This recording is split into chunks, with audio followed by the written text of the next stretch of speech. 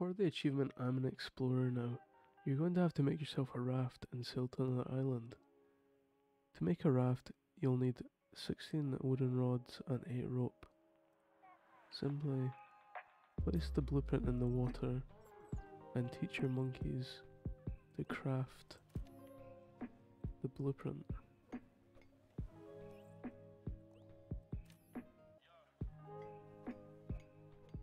And they will craft it for you. Once it's finished building, you're going to have to add a sail to your raft. You get the sail blueprint from the mysterious stranger. Once you have the blueprint built, add it to your raft.